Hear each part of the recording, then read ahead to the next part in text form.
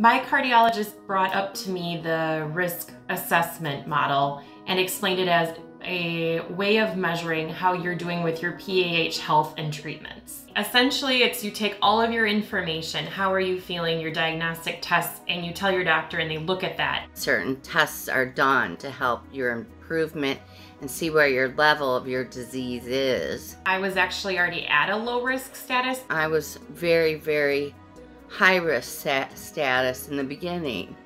And then after a year or so, my oxygen was better and better. I think it's very important to improve your risk status because it's basically the question of, do you want to get better or not? Months later, I had lost some weight and, my numbers, my blood pressure was better. But it's been nice to know over the years that I've been able to maintain where I'm at using the same tool. I see it as a chart, as you're down here and then a few months later and you can see, you want to see that chart go up. You have to own it.